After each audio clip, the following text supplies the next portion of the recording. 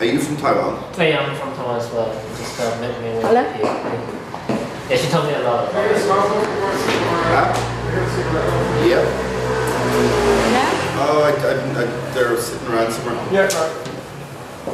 They might be in a cardigan pocket. Or no, in a paper. I don't know. Maybe on the table. Is there any possible we can close the door? Yeah. Just the 一点点。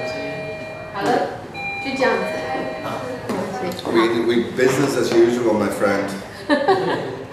Pauric, say hello to Taiwan. Hi, Taiwan. So nice to see you after so many years. It's incredible to see you after all of these years. It brings it all back. It makes it all the more interesting. Yeah.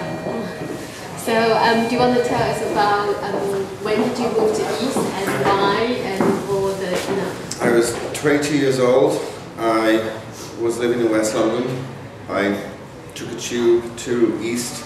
I came across Brick Lane. I was blown away. I remember I bought hair grips for another individual. Her name is Ali, and I said we have to go down to. We've got to check out this area at the time. The only thing that was really happening was the Truman Brewery in terms of visibility,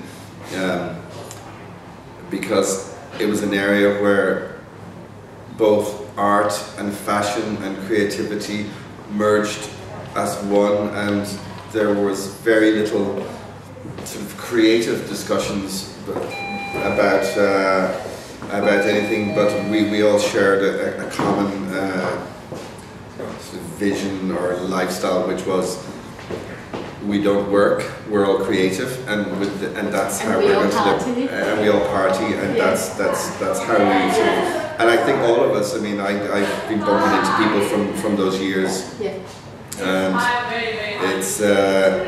it's I suppose it's an alternative education, and it was an absolute eye opener. I mean, for me, creatively, and as I get older, I suppose the lessons learned and the experience gained have really sort of added, I don't know, like a sentimentally. But a unique sort of understanding of all things kind of creative and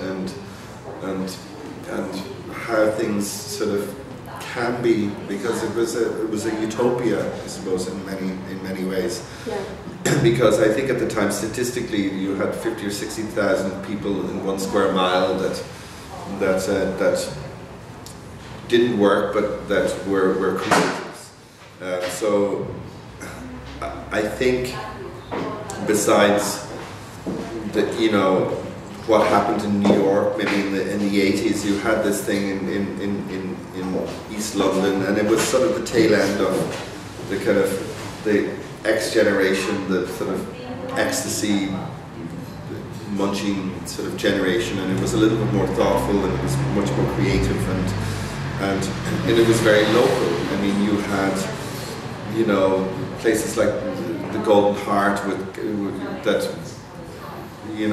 were incredibly run and represented by Sandra. Yeah. You had the Bricklayers' Arms, and I mean, this was, I would imagine, people who will sort of read about it or sort of listen to what we're saying, that there was nothing else there. I mean, you had people like Alexander McQueen, you had people all living in the neighbourhood, and in terms of socializing, in terms of sort of networking, it was like the original Shoreditch House, but without the membership fee. Yeah, the 333. The 333, yeah. Yeah, and memory about Secret Rendezvous. Do you remember? Of course, and in fact, I mean, my very first show was organised by yourself, and we did it in an incredible warehouse. And was for free, that space, and now they charge fortune. That's right. Yeah, that's right. And it's probably God, yeah. I mean, look, whether or not things change, I don't know. Whether or not it's an age thing, or it's a coming of age. But you know, I would imagine that what we're discussing, kids in you know, Dalston are, you know, feeling that same thing. Yeah. But you know, I think that it's a timeless, it was a timeless period, and I think that it's certainly, I know that for yourself, and I can speak for myself, that it was one of the most sort of character forming periods for me, and it sort of stays with us, because you could have easily have gone through that period of what age you were and not had that sort of warmth, had that feeling.